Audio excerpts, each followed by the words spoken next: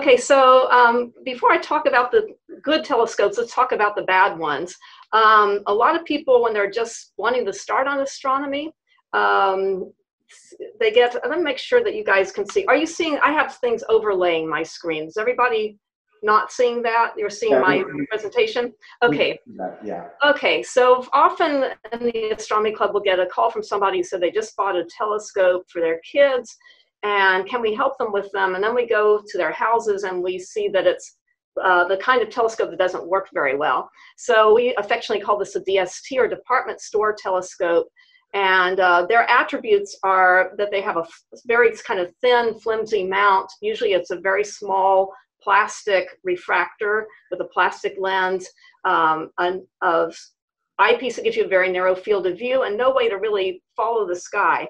And one of the best ways to tell that you're looking at one of those is that they will claim to have very high power, like 525 times. So I just saw one listed at 625 times magnification. Virtually no telescope does that kind of magnification. Can you hold it?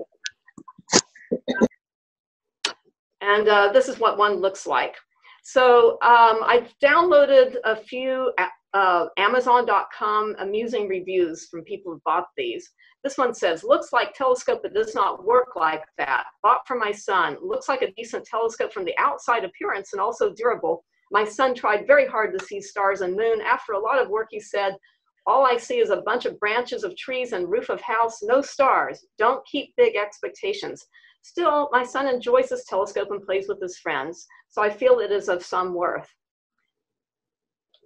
Okay, so the review number 2, not worth the money. Not worth the money. I bought this on sale and with a coupon on top of that, and still isn't worth the money. Looks very cool. My son's so excited, but we couldn't make it work. We cannot focus a telescope on nothing, not even the big moon, much less a star. Total trash. Number 3, great value for the price. The telescope is larger than expected. My son was very surprised. And number 4 tells it like it is. I get that this is a basic model telescope, but it's terrible even just looking at the moon. Very low quality lenses. The parts are too loose and cannot be tightened. Can't get the telescope to stay in position because of it. Highly disappointed. Even if you're a beginner, pay extra for a better quality telescope. That's excellent advice. So my telescope actually was a department store telescope, my first one. When I was 11 years old, and I brought home a straight A report card, my dad rewarded me with a Gilbert telescope. And I was very, very excited, but I remember seeing a kind of a fuzzy moon with lots of colors around it. And eventually I used it to look at the tallest building in Midland, Texas, which is the Wilco building. And I could read the sign on it. That's what I ended up using it for.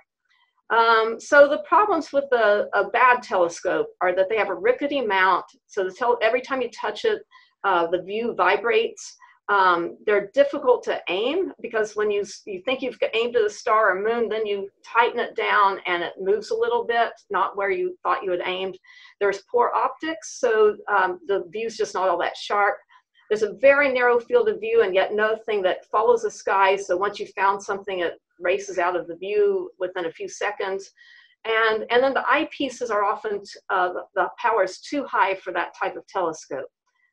So what you want in a good telescope is a very stable mount. So when you touch the telescope, it feels firm. It doesn't wobble at all as you touch it. You can move it around, let go of it, and it's stable. You want a reasonable size aperture, which I will describe later, but aperture is the diameter of either the mirror or the lens, which is collecting the light. And you need something that has a little bit of size to it in order to be able to see very much in the sky. You need good optics, so that's how accurate the mirror or the lens is ground, so that it focuses very well. You want something that's easy to use, doesn't take a lot of your effort to try to aim it. And you want one of the two of these, either a wide field of view, so you see a little bit bigger piece of the sky, or you want a clock drive or a motor which follows the stars as they move across the sky. Without that, you want the wide field of view. That allows you some time to look at something of interest before it gradually drifts. If you don't have that, you can tell kids that you are actually watching the Earth turn while you're looking through that kind of telescope. As you watch, a star may drift slowly across the field. That's because you are standing on a giant merry-go-round and it's turning while you're looking at that star or object. And most important attribute you want is one that you will use. So one that doesn't just sit in your closet, that you feel is easy enough and that you will use often. So that's the bright telescope for everybody varies. And often amateur astronomers after a while will get a menagerie of telescopes, one that's easily portable, another one for a large aperture to really get the bang for the galaxy buck. But if you only get one telescope, this is very important to make sure that one is one that you'll be happy with for quite a long time. So first we're going to talk about mounts, and mount has to do with how the telescope is mounted onto either a tripod or a rocker box, which I'll show you later, and how it moves. So on the left we see a refractor and it says out azimuth. What that means is this particular telescope has two motions. One is up and down. Alt is short for altitude. And one motion, one axis is side to side. So azimuth points to different compass directions. This is aligned with the horizon and the zenith of their sky, but it's not really the way the stars move. But it can have advantages for certain types of telescopes for ease of use. Then we have a compound telescope, which we'll talk about later, which is mounted on an equatorial fork. And I think I was told you can see my mouse. So the fork refers to these kind of supports on the side of the telescope, and it's shaped like a fork. That's why they call it a fork. And that's very common for these short telescopes called Schmidt-Cassegrains. And then there's a German equatorial mount, which I'll have a better picture of for you later. And this is one, the equatorial scopes are ones that align with basically the base of the telescope, which you don't quite see here, but the telescope is aligned, one axis is aligned with the equator. And I'll explain why that works. It means that when the telescope follows the sky, it only needs to move in one direction, one big circle. So why is that? Well, I like to tell kids that if they were standing at the North Pole, they would look straight up, see the North Star. And we're just very fortunate that we happen to have a bright star directly above the Earth's axis. Straight at the north end of the axis points almost straight at the star Polaris. And the stars would appear to simply rotate around you in a circle. So you're standing on a giant merry-go-round, and as the Earth is turning, the stars would not rise or set, they would just circle around you. Now, let's say you wanted a telescope to follow the sky. All you have to do is put a big turntable on the ground underneath you, put the telescope on there, and then start a motor which follows the star around the sky. Basically, the turntable just turns in a circle. Now, what an equatorial mount does is it adjusts for your latitude. So if you look at the diagram on the right, Houston is not at the North Pole. It's 2/3 of the way toward the equator. For us now, the North Star is about 1/3 of the way up the sky. We're at latitude 29 degrees plus some change. So for us, Polaris is about 29 degrees above the horizon. 90 degrees is straight up. And what the equatorial mount does is it basically makes the telescope think it's at the North Pole. So it's one axis is going in this direction. As it's going in a circle, it's going this way instead of this way. So here's a equatorial mount. And by the way, I'm mentioning equatorial mounts, even though to some degree they're becoming obsolete due to computer controls, which can turn on more than one axis, on two axes. But an equatorial mount really shows you how the sky works.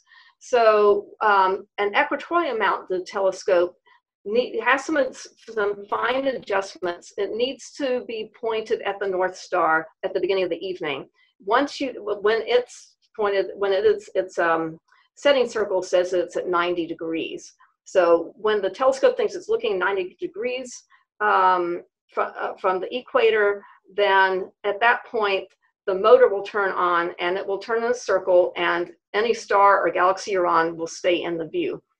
So the diagram on the right sort of shows you how that works. Now, there are also telescopes that are very simple, invented by John Dobson, which have really revolutionized amateur astronomy.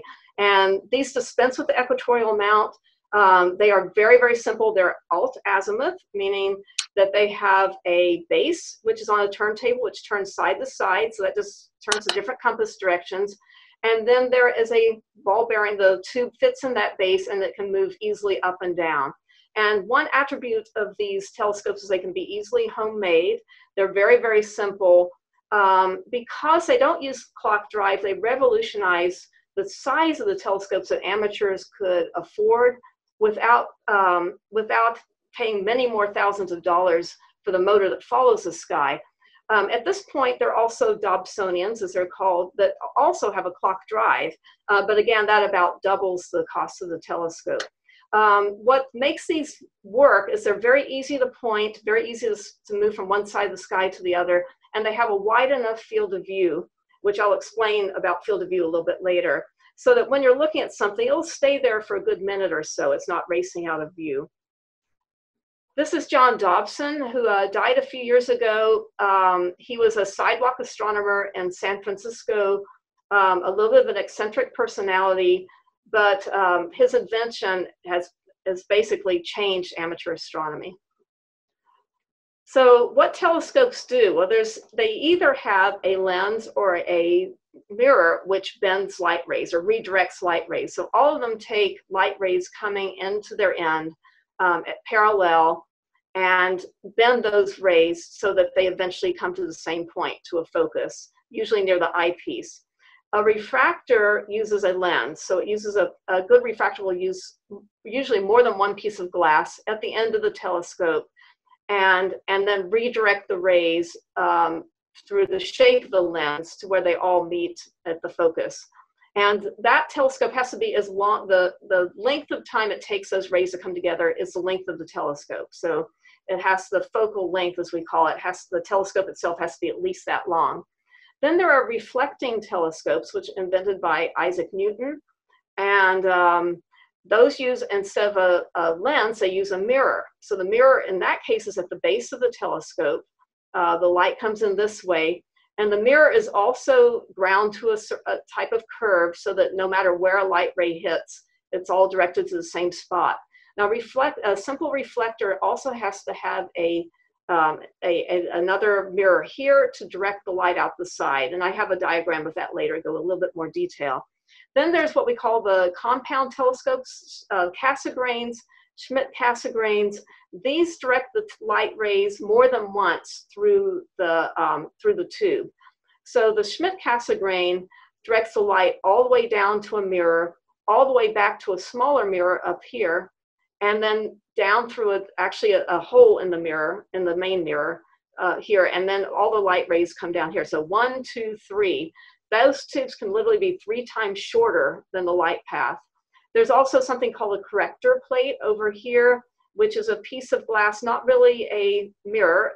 What it does is it redirects the light rays slightly to help them come to a focus by the time they hit the eyepiece. Okay, focal length. The focal length is the distance from the mirror or lens to the point where all the light rays come together, the focal point. And that can vary from telescope to telescope. So you can have a short focal length, or you can have a longer focal length. And there are advantages and disadvantages to both. Normally, we will use a shorter focal length for deep sky objects, and longer focal lengths are advantageous, especially for planetary observing and double stars. So here they are again. There's also differences in field of view. So a longer focal length will have a narrower field of view when you look at an eyepiece, and a short focal length will have a wide angle field of view. So most of the Dobsonians, those simple telescopes that John Dobson built, have a wide angle field of view and a short focal length. So the light rays come together in a short distance of time from the mirrors, and many of those mirrors are very large. Now, aperture is what you really want to be concerned with when you're buying a telescope, not the power of the eyepiece. That varies. Every eyepiece does a different power according to the aperture of the telescope. And it's aperture that allows you to use a little bit more magnification without losing the quality of the view. And aperture basically is also how bright an object is. So a bigger aperture can see fainter objects, and it can brighten objects more than a smaller aperture. So the aperture of the telescope refers to the diameter of the lens or the mirror, and it's usually expressed in either inches or millimeters. Now, there's also another term you need to know, which is focal ratio, and that is the focal length divided by the aperture. So for instance, I happen to have an 8-inch f7 telescope. What that means is that my mirror is 8 inches across, and it takes 7 times that diameter for the light rays to come to the focus. So so that means 56 inches later, the light rays would focus on my telescope. I also have a f10, which I'll show you a little bit later. So anyway, here's f4.5, which often is good for deep sky, and here's an f8. So that's a ratio, again, of the focal length to the aperture. So here is, let's see if I can get that out of the way. So I can't remember how many, this is, I think, something like a 8-inch or 7-inch f5 reflector. And notice that the tube is fairly short in this case. And then here's an f10 refractor. So it has a fairly small lens, and then the length time it takes those rays to get down to this eyepiece, that's going to be 10 times the diameter of the lens. And that's going to be a longer, thinner tube. Now this is a Schmidt-Cassegrain. I say guess the focal ratio. It notices the tube is very, very short, but that's deceptive because, again, the light rays are bouncing back not just 1 time, but 3 times before they come to a focus. So this little short telescope actually has a focal ratio of f10. Now, eyepieces are what determine magnification.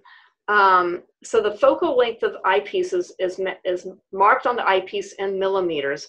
A larger number is a lower power, a smaller number is a higher power. So here's a set of eyepieces, and we'll talk about the barrel size a little bit later, but they are, here's a 6 millimeter, 8 millimeter, those would be high power eyepieces for looking at planets, maybe on a good night. And then we've got 21 millimeters, which is a lower power, with some telescopes that probably will range from 50 to 800 times power, depending on the size of the telescope. And those are great for looking at deep sky. I'm going to discuss barrel size later, but I realize now I have a slide that shows these kind of convertible eyepieces. So one of the sizes of barrels, which is what fits into the focuser of the telescope, is 1 1/4 inches, and another common size is 2 inches. So the ones that you see like this with 2 barrels are designed to fit into either type of telescope. These over here are 2-inch eyepieces, which are normal for larger telescopes. So again, here's the standard size barrels. The .965, which I had on my first 5-inch Schmidt-Cassegrain telescope, has become obsolete, but you might find it still in some older telescopes. And then 1 1/4 inch is a highly standard size for medium-sized telescopes, and 2 inches for large telescopes. I'm hearing that we're beginning to get 3-inch eyepieces. I haven't seen one. Is that right, Joe? Joe's nodding. Since our telescopes are getting larger and larger, our eyepieces are giving us more and more generous windows to the sky. So here's some eyepiece terms. One is eye relief, not this.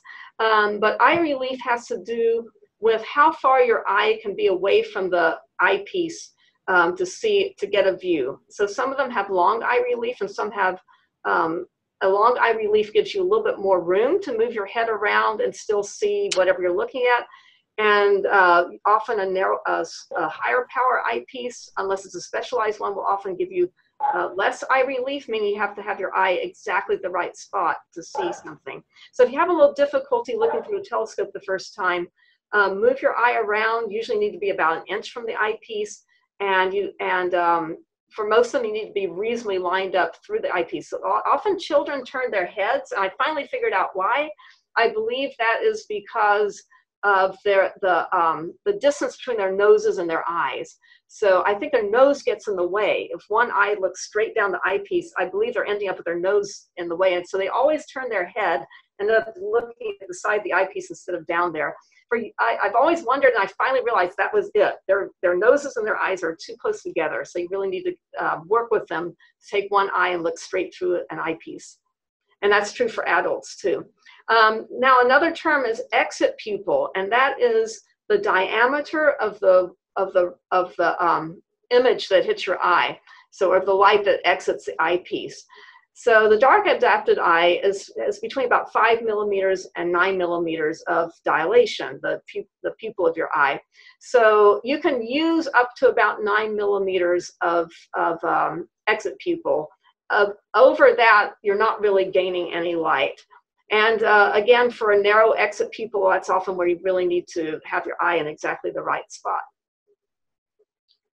Now, magnification is going to vary for your specific telescope and eyepiece, but you can calculate it. So it is the focal length of the telescope divided by the focal length of the eyepiece. So the eyepiece has it marked on there in millimeters, and if your telescope size is expressed in inches, the conversion is the conversion is 1 inch equals 25.4 millimeters. So for a 5-inch f10 telescope, which is the first one I had, the focal length is 10 times 5 inches, or 50 inches. That equals 1,270 millimeters. Now when I put an eyepiece in, I had a 25 millimeter eyepiece for that first telescope. All I have to do is divide 1,270 by 25, and that gives me the magnification that I would see in my telescope with a 25 millimeter eyepiece, and that was about 50.8 times. So 50 to 80 times is about what you want for looking at most deep sky objects in most telescopes. Now, the other thing about aperture and its relationship to magnification is there's an effective maximum magnification. Believe me, it's not 525 or 625 in most amateur size telescopes, like these little department store telescopes say. So you can calculate the effective maximum magnification. This is only on a very good night. It's about 60 times your aperture. So for my first 5-inch telescope, the maximum possible good image it could be is 300 times magnification. But that requires what we call superb seeing. That means that the air must be extremely still, no cold fronts passing, no turbulence in the air, no wind, usually looking high in the sky, not low where there's more turbulence in the atmosphere. So to see at those kinds of magnifications for most telescopes, you need very still air. Fortunately, we live in Houston, Texas. That hot, humid, sticky, still, hazy air is actually great for seeing planets. So again, the larger an aperture you have, the more effectively you can look at higher power up to a point. One problem is that larger telescopes also are brighter. They often wash out colors in planets sometimes, and they also magnify the effect of the turbulence in the atmosphere. So occasionally you will see actually a planet will appear sharper in a smaller telescope than a larger one, but you want a reasonable amount of aperture to get the very best views. Now, aperture determines the brightness of the object you're looking at. So there's a set brightness of the light that comes into your telescope, and that stays that way no matter how much you magnify it.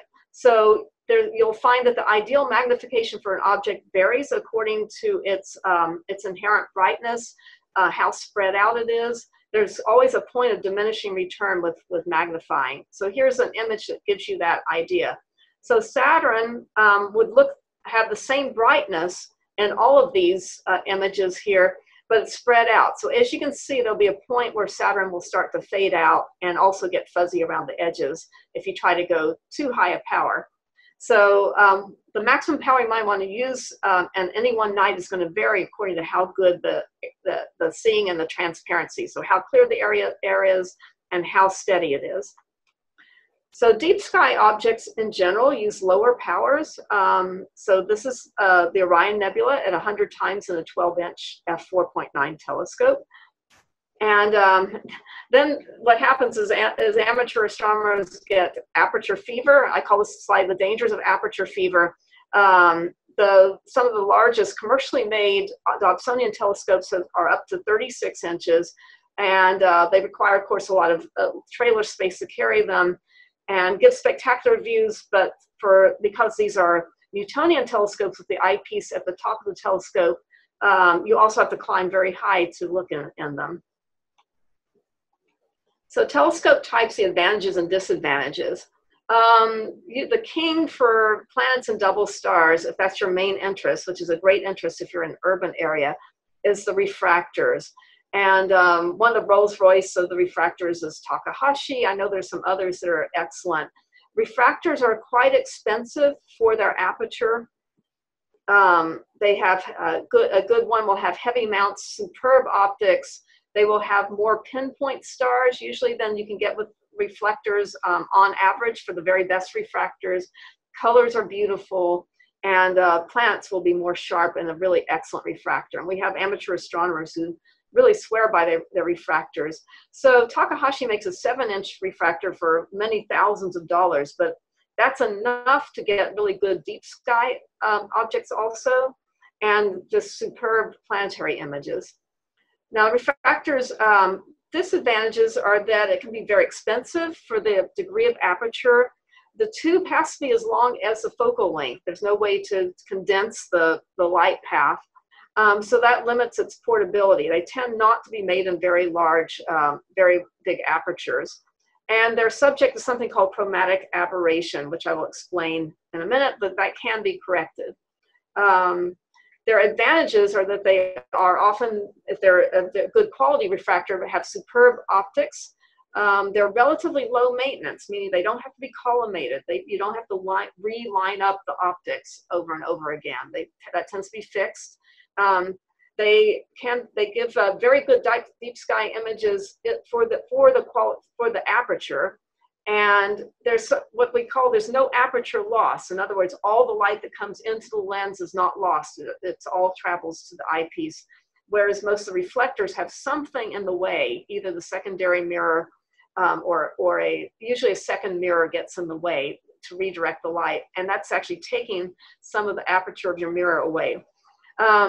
They have, by definition, a refractor has to have a closed tube, and that means the air inside the refractor tends to be more stable, which is also better for your image.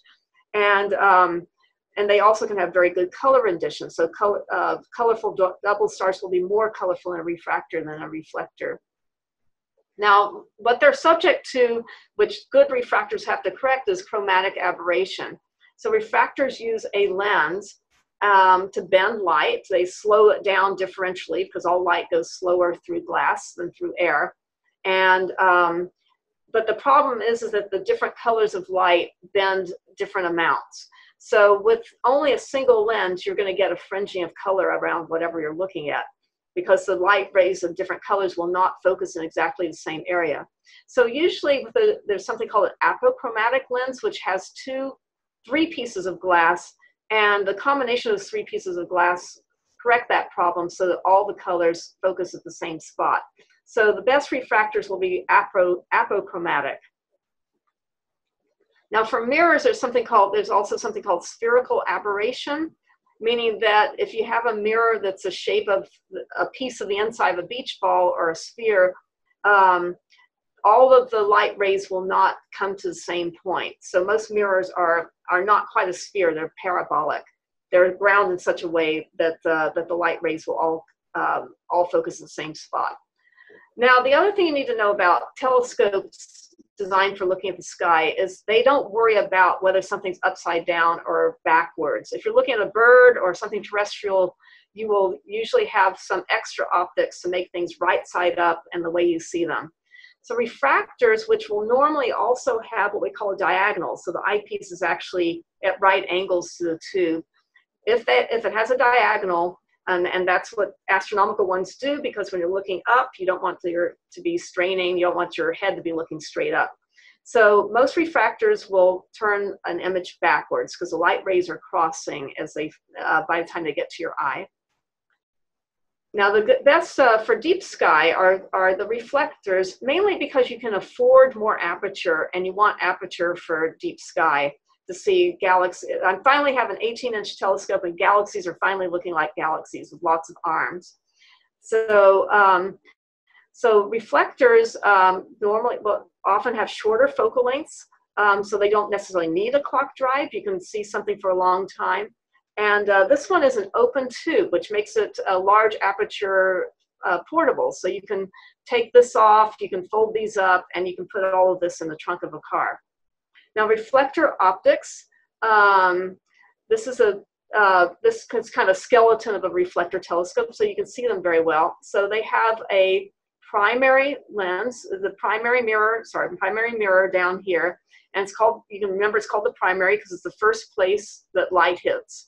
Then there's a secondary mirror. This is and this one's curved, so it focuses the rays. The secondary mirror is a convenience mirror. It's basically a flat mirror tilted at 45 degrees, and its only purpose is to redirect the light rays to the side of the telescope where you would insert an eyepiece to look at them. And of course, if you didn't have that, you would have to put your head right in front of the telescope. So the focus rays would be aiming straight at you, and you would block all the light. So all Newtonians have a secondary.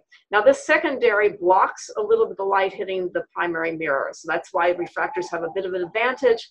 A 4-inch refractor might equal the light gathering power of a 5-inch reflector.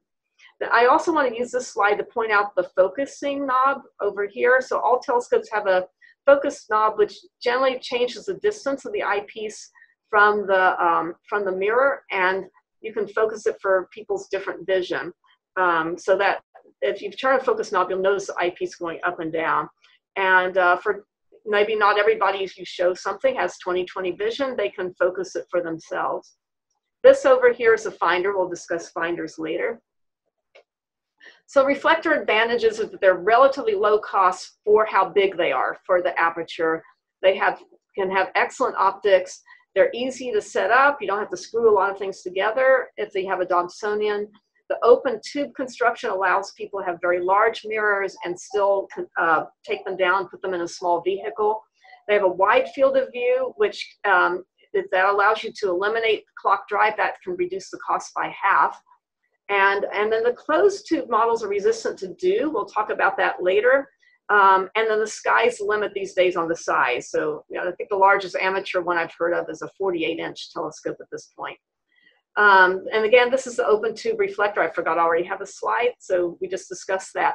The disadvantages are that the eyepiece is elevated. So for a larger the telescope, the higher up you need to get to the eyepiece. So you may have to climb up and down ladders to look at something.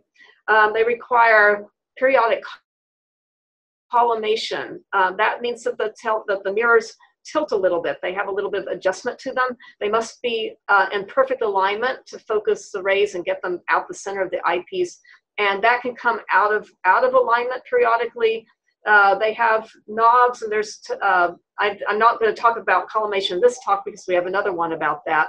But there are not adjustment knobs for adjusting that, but that has to be done every so often. The Dobsonians may be built with no clock drive, so they may have to, those would have to be re-aimed every couple of minutes, although now you can get Dobsonians that do have clock drive. And they're subject to something called coma. This has been corrected with very good eyepieces now, but with a simple eyepiece, the design of a short focal length telescope will tend to make the star images away from the center turn into like little commas or dashes when they're off center, very far off center. Very good quality eyepieces correct that. And a little bit of aperture is lost due to the secondary mirror being in the way.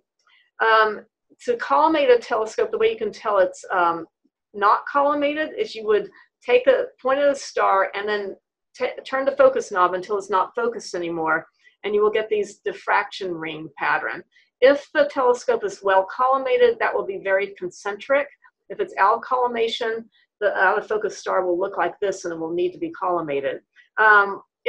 You'll notice when you're trying to focus a star is it'll kind of come to a dash up and down, and then it'll go to a dash side to side, and it never quite comes to a point if the telescope is not collimated. Reflectors tend to turn the image upside down. And the best telescope for portability versus, and for ease of portability versus mirror size are the Schmidt-Cassegrains and Maxitov. So these are the ones that send the light through the tube 3 times. So the tube can now be 3 times shorter. The disadvantage of the Schmidt-Cassegrains is they're relatively expensive per aperture. Without exception, they all have clock drive, which again, that always doubles the expense. They have narrower fields of view because they have longer focal lengths, and again, that necessitates the clock drive. They do require periodic collimation, but much more rarely than Newtonians. And then part of the aperture is lost because they also have a second mirror, which blocks the main mirror. There's a little bit more inconvenience in setup. There's a few more things you've got to screw together and set up tripods. They can be kind of heavy too. And they must be polar aligned. If they're equatorially mounted, that's becoming obsolete. Now a lot of the newer models use computers and no longer require polar alignment. And those are called go-to scopes. Advantages are, again, great portability. They fit in the trunk. It's the type of thing you don't need a SUV for them. They have excellent optics. They all have clock drive, so you can really study an object without it's running out of the field. And I think I've mentioned these. The go-to models will find an object for you, and they rarely need collimation. So this is a classic Maxitov telescope. You can find one of these. These are excellent. The Quest stars, they were made in 3.5 inches, which is like a Rolls Royce of solar eclipse telescopes because they have great images and they're highly portable. And then there's the 7-inch model. The best for sky navigation are the go-to scopes if you don't know the sky. I would question that once you learn the sky, if that's really the easiest thing to use. But you don't need to know the sky. You plug in whatever you want to look at, and the telescope will go to it for you. The disadvantages is that there's some setup time. You need to identify. Some of them use GPS, which makes it easier. But some of them you need to point the telescope at a couple of stars in different parts of the sky and tell the telescope. You spend a lot of time going through menus with the handset. I think they discourage the user from learning the sky if you're new to astronomy, and there's this extra expense with the computer components involved, but there are some inexpensive small go-to telescopes right now. The advantages is that if you have a whole list of objects, you can just go from one to the other fairly quickly. However, if you really know the sky, you can go there even faster with a Dobsonian. With these, you still have to go through a menu, tell you what you want it to look at, and then it slowly slews to the other side of the sky and finds it. If you know the sky really well, you just swing it over and you're there. But they are great for, say, star parties with the public or for observing a lot of objects in one night, and you have a list and you just plug them in and they go. This is a classic telescope, the Astroscan, which is one of the most, which is really one of the best for kind of a very wide field of view, tabletop telescope, great for a casual road trip. If you can find one of these, they're still excellent. They have a 4-inch mirror, wide field of view, great for looking at Pleiades, Andromeda Galaxy, those kinds of things, and great for going out with the kids in the car. There's also, I don't know if I did this talk a while back. I don't know if this one still exists, but these are these use just a spherical base inside a depression to swing across the sky. Here's a couple of other good starter scopes, but I would recommend going better than the starter scopes if you're going to be serious about astronomy. This one is equatorially mounted, but it does not have clock drive. So for you to follow the sky, the equatorial mount allows you to follow a star in one axis, and it's got a slow motion control, but you've got to turn that control to follow the star across the sky yourself. This is an Astronomy Without Borders telescope, developed as a very low-cost telescope to take to the, say, third world countries where it's affordable, and it's a small Dobsonian. So the best all-round, if you're just getting one telescope, we kind of still recommend in the 8 to 10-inch range. They're small enough to be fairly easily portable, don't take a lot of time to set up. The 8-inch Dobsonian is kind of a nice height for standing and looking at the sky. And they're big enough to get to really nice views without feeling like you're missing something. Now, finders often confuse new people in that in order to find something in the sky, your telescope sees a very tiny part of the sky. So you'll, in addition, have some kind of finder mounted to your telescope. It's got to be parallel to your telescope to work well. And what it does is it either magnifies the sky or it just gives you a target to put on the naked eye sky if you know where something is relative to stars that you can see. And so you use the finder first to find something before you look in the main telescope. So different kinds of finders. There's a most popular is the Telrad, which is great for the large Dobsonians. And it actually creates a target on the sky. There's 3 circles, and you put what you're looking at in the middle of the smallest circle. And these circles are valuable because they actually are certain definite distances in the sky. So if you need to measure it, something's 3 degrees away from something, you can use these circles to do that. But this is just naked eye. You're just having to go to a part of the sky where you know something is there. They also have risers, which allow you just to be a little bit more comfortable looking through them, and they're not too close to the tube of the telescope. This is not quite what it looks like. It looks like more the target I showed you, but this is a Telrad on a riser. That's optional. There's also the red dot finder, and that uses a red dot, which I'll show you a little bit later, just to aim at a part of the sky. So you actually have to cover what you're looking at. Say you were aiming at a star, you would cover that star with a red dot and you're there. Then there's finders are basically like half of a binocular. They magnify maybe between 7 and 8 times or 10 times. And so they are actually magnifying the sky as if you're looking through a binocular. And they are a little tricky to use. You actually need to use them open-eyed. I'm going to talk about that in a minute. So using your scope, the first thing you need to do is align the finder, meaning that you've got to have the finder looking exactly the same spot that the scope is. That's easier to do before dark on a terrestrial object, like the top of a telephone pole or a church steeple. So all of the finders have some screws on them, or set screws, which allow you to slightly move them around and change their angle a little bit. And I recommend finding something like a telephone pole, centering that object. You work backwards. So you center the object in the telescope, then you go back to the finder and use the set screws to put it in the center of the finder. Then you have the telescope and the finder looking at the same thing. And from then on, when something's in the middle of the finder, it'll also be in the middle of the telescope. So you start with a low power eyepiece and you do that at high power. Then you redo it with your highest power eyepiece. So this is what it would look like if a finder is misaligned. In this case, let's say that this bright star, you've located it, it's now in the center of your eyepiece in your telescope. But when you look in the finder, this red dot finder is not on that star. So you might see this when you're aligning the finder after you've centered it. And what you do is you would take whatever screws are provided on that finder, usually facing you, and you would turn those screws until the red dot moves over here. There's usually 3 of them going in different directions. So you would move the red dot over the star, and the whole finder would move over here, and then you would be aligned. Here is an example. Here's a Telrad. Here are the 3 set screws that change the angle of the Telrad right here.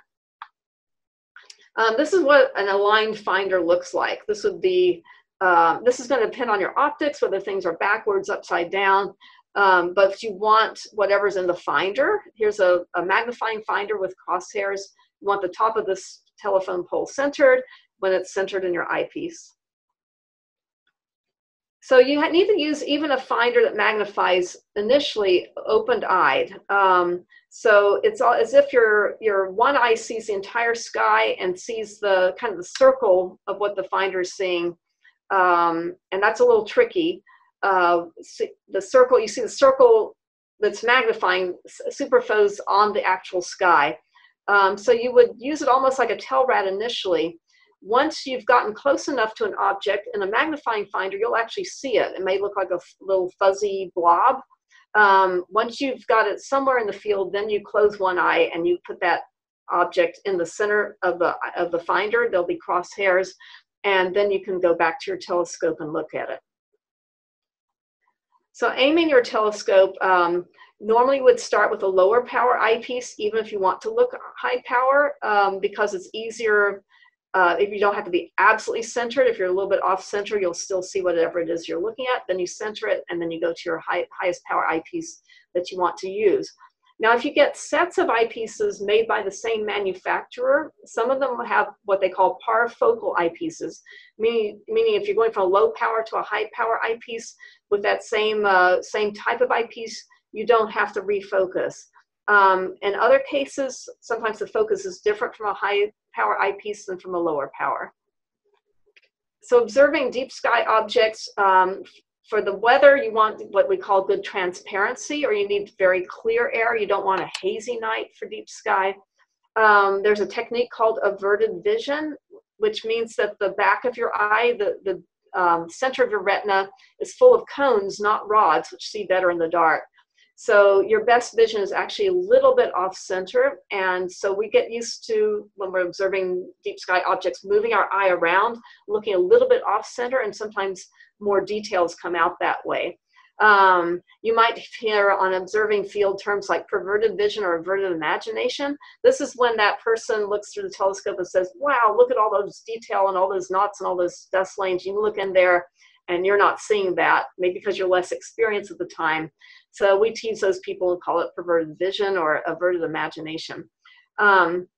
So again, and in the end, you also need to use a lower power when you're looking at deep sky objects. So this is anything that's nebulous, galaxies, areas of star formation, things that look fuzzy in your telescope. This is a GIF. Let me see if it works. There it goes. So this gives you as a great example of averted vision.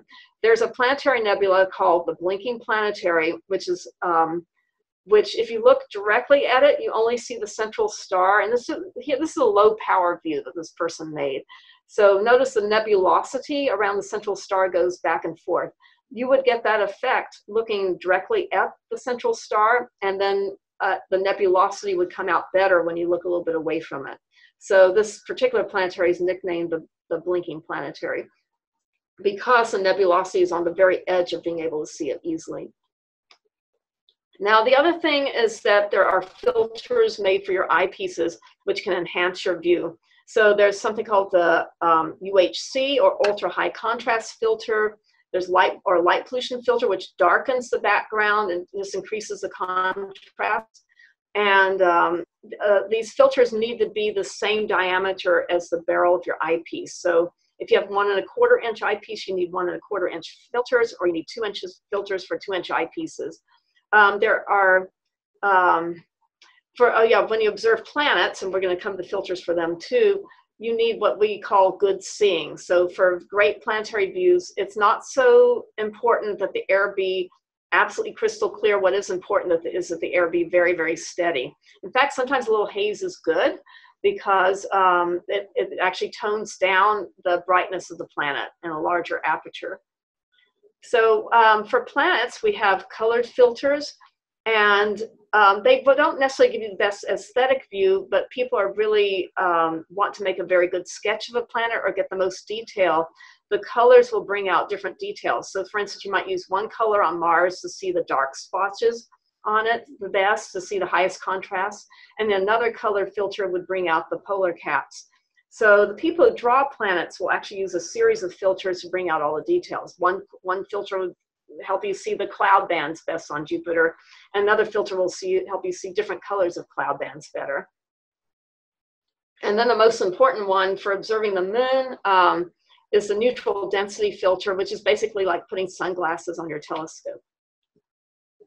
And then we have solar filters. So we have the simple solar filter, which simply cuts out 99.99% of the light, makes it safe to see the sun. You'll see sunspots if they're present, and you'll get a yellow image. And notice that on a large aperture telescope, sometimes you do a smaller aperture solar filter because you don't need a lot of light from the sun. For observing the prominences on the sun and the granulation on the surface of the sun, you need a more sophisticated filter called the hydrogen alpha filter, a very narrow band filter in 1 or 2 hydrogen alpha lines. Or you can get a specialized telescope for that called the Coronado. And I believe we have one of those in our library of telescopes. Barlows are designed to double or 2.5 times or 3 times any eyepiece. So you can have fewer eyepieces in a Barlow and get more magnifications. Just be careful that you don't duplicate what you already have. So if you have a 12 millimeter and a 25 millimeter, you don't want a 2 times Barlow because your 25 will then equal your 12. The disadvantage of them is that they add more glass between you and the image. And this is what they look like. Here's an eyepiece here, and here's the Barlow in between the eyepiece and the telescope. Dealing with dew, telescopes that have a piece of glass, either a Schmidt-Cassegrain or a refractor, near the outside of the tube can get dew on them in our humid climates. So for those, you need a dew cap.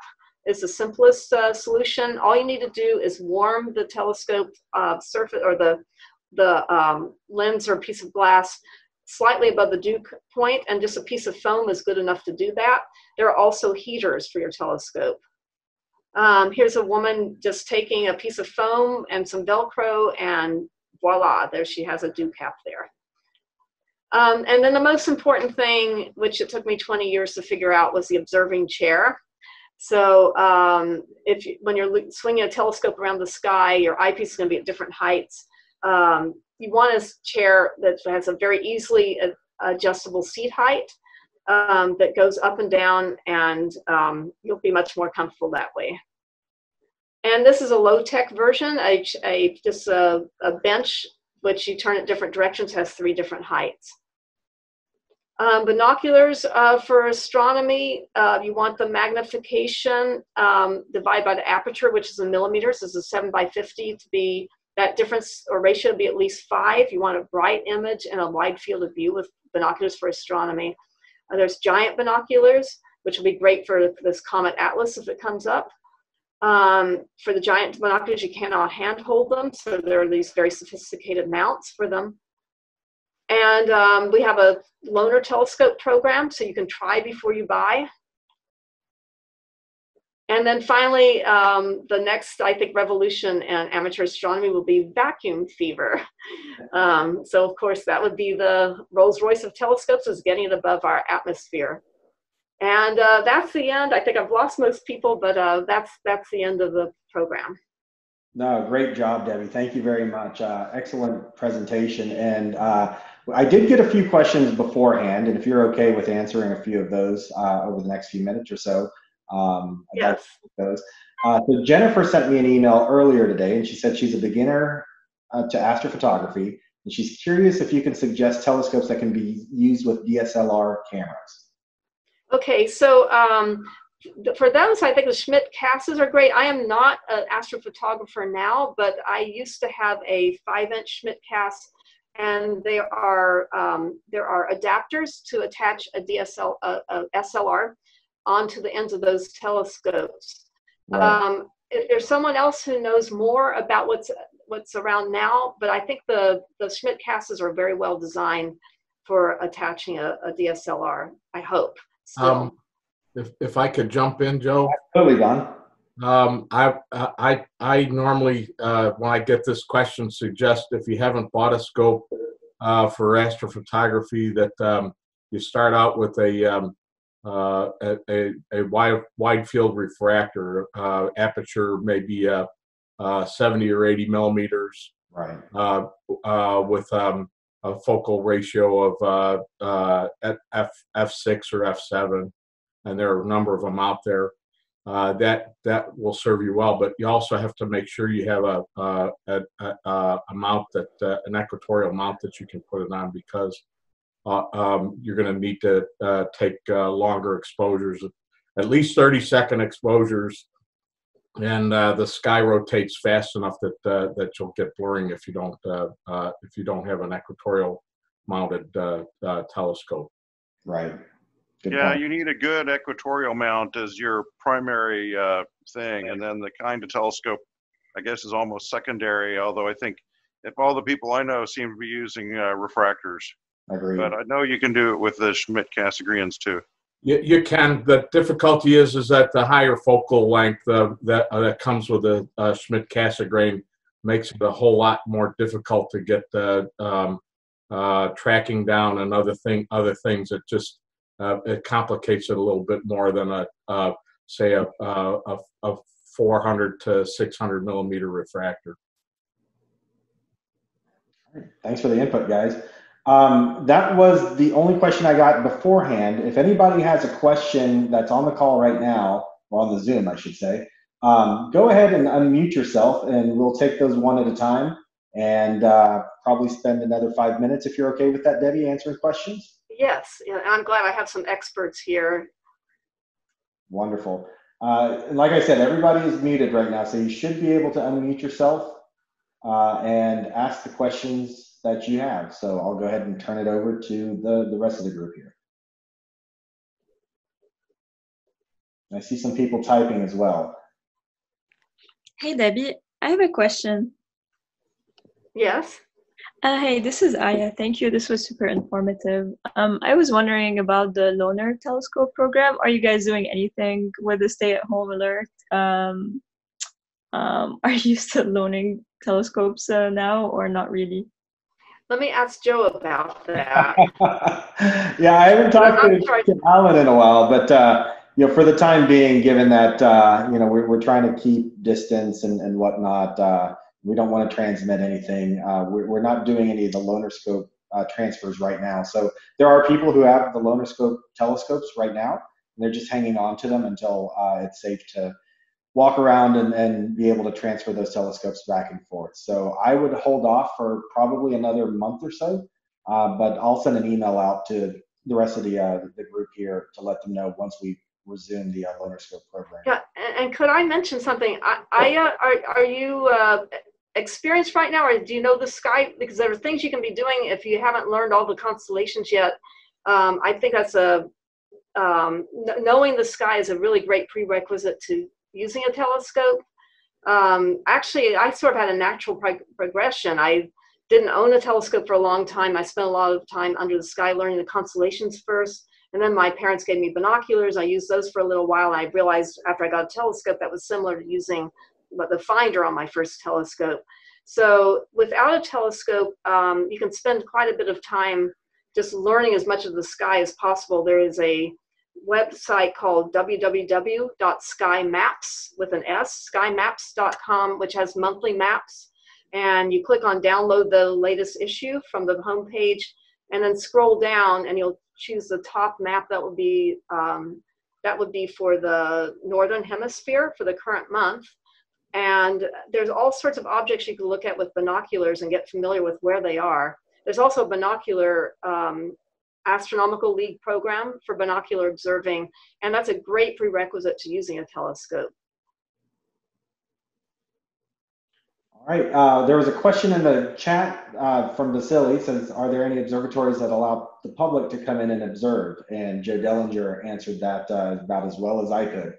Unfortunately, here we don't have a lot of public observatories, but the one that Joe mentioned in the chat there at the George Observatory at Brazos Bend State Park is open to the public every Saturday. When it is open, there have been a number of challenges due to flooding and weather and things like that in recent years. And if I'm not mistaken, I think the observatory is still closed right now to be open soon, but I don't have that information on hand. But that is the one close observatory that we have nearby. I know Rice University has an observatory on the campus as well, and occasionally they will have sessions or events where they'll invite the public out to observe through the telescopes they have there. And the Astronomical Society of U of H, they also have a dome on the top of the Science and Research One building, and they'll have some public events where they'll invite people in to look at the telescopes there as well.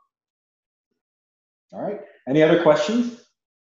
Yes, we had one early on, and that was this is being recorded, and do you know when and where we're going to be able to get the recorded version of this? Yes, so I am recording it right now. I plan on putting it on our YouTube page.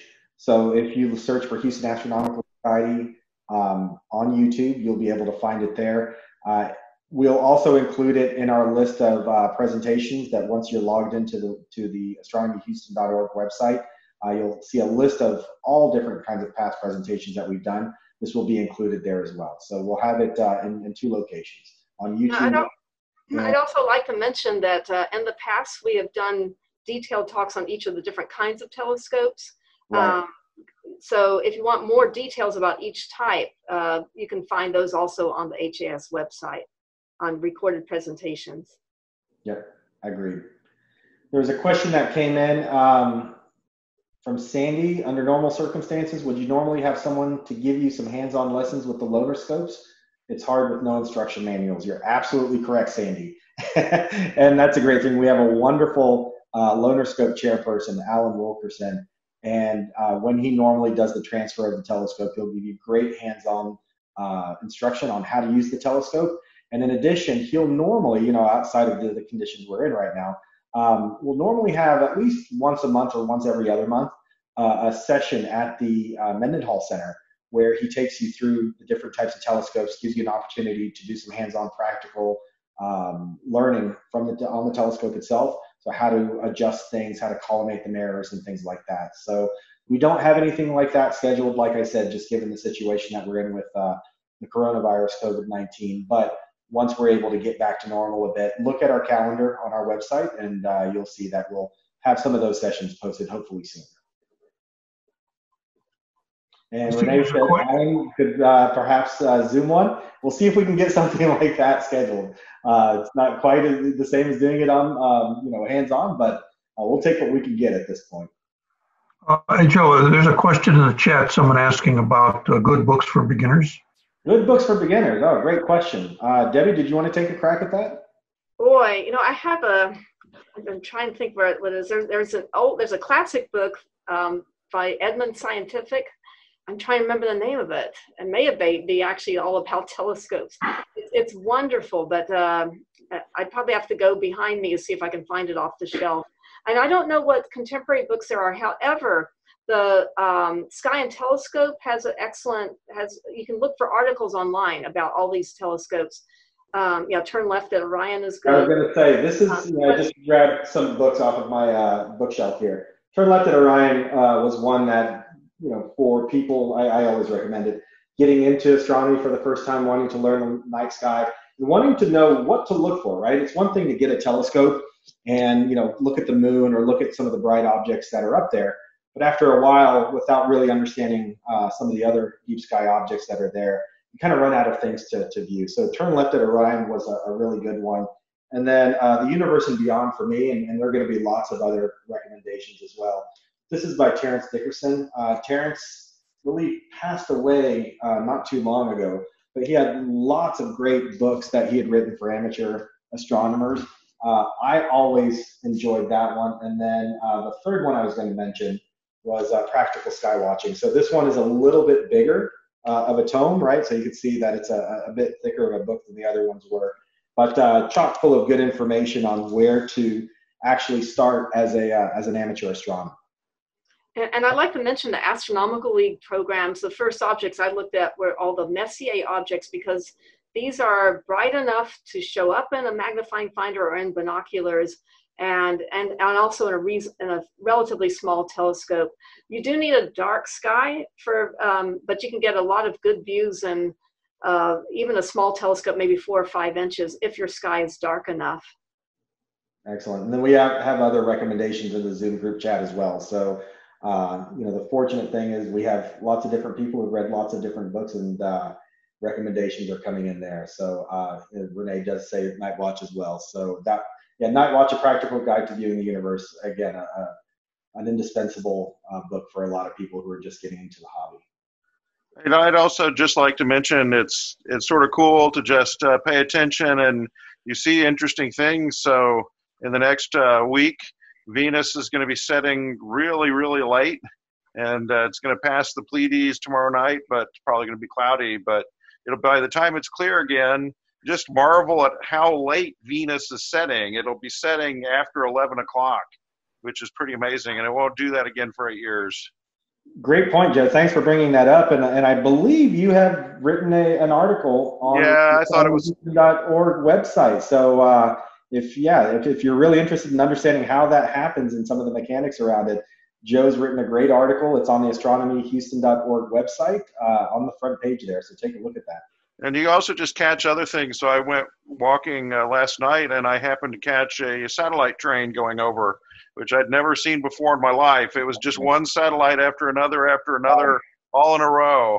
I couldn't figure out what it was. It must have been one of these newly launched orbital communication satellites. They weren't super close together. They were like 30 seconds apart, but there were 3 in the sky at a time, all just going and going for about 15 minutes, one after the other. I'd never seen that before. That was pretty cool. Clearly, that's an invasion. We did get another question. Oh, I just lost it. Anyone know anything about Tasco Luminova telescopes? We were just given one by a family friend, and that was from Spencer. Spencer, I don't have any experience with the Tasco Luminova telescopes. I don't know if any of the other panelists that we have chiming in here have some experiences that they could share. Yeah, not that particular one. I don't know whether in the past, they were sometimes not the best quality telescopes. Right. They may have something that's reasonable as a starter scope now. Just if it says 525 times, that may not be the best telescope. Actually, I think that my friends in Pasadena, California had something like that. And they were it was reasonable. They were having a little trouble aiming, and what I found was that their finder was way off of alignment. And I actually had to go all the way up against the stop to get the finder aligned. I don't know if something bent to get it aligned with the telescope. But then once I did, we could look at the moon and look at a few things that way. Joe, is everything on track for doing the same thing tomorrow night? Yes, good segue there. Thanks, Bill. So for those of you who are interested in joining us again for our general meeting, we will have that tomorrow night, same time, 7 p.m. Through Zoom. So if you haven't had a chance to register for that, please do. It's a different link than what we used tonight. If you don't have a link or the registration email, you can email me, president@astronomyhouston.org, and I will send you the link so that you can register. Once you register online, you'll get another email that actually has the link that you can click to join. So tomorrow's presentation, we've got a 5th-year PhD student at Texas A&M University. His name is Vince. I apologize, I forget the name. Don, you might be able to help me out. Vince Estrada. Estrada, yes, Vince Carpenter Estrada, and he's doing his studies on galaxy evolution, and he's focusing on a lot of data that's coming in through a special type of spectrograph, which is a way of collecting a certain portion of the light wavelength, and it's going to be a pretty interesting talk. So again, if you don't have that link and if you haven't registered yet, you can send me that email, president@astronomyhouston.org, and I'll get the invitation over to you. You can register and get the link for tomorrow. Thank you, Bill. All right, any other questions before we wrap up? Going once? Going twice? All right. Well, hey, thanks again, everybody, for joining. Debbie, thank you very much for the great informative talk. Like I said, we'll go ahead and get the recording put up on our website and on the YouTube channel soon. And if you have any questions about anything that Debbie discussed, again, you can send those to us, and we'll be glad to give those a crack when we can do so via email so that we can answer those questions. And then hope to see you all tomorrow at the meeting, the general meeting. And anything else that you need, please, like I said, email me. We'd be glad to help you out. Thanks, everyone. Have a great night, and we'll hopefully see you all tomorrow. Bye. Bye. Thank you. Bye-bye.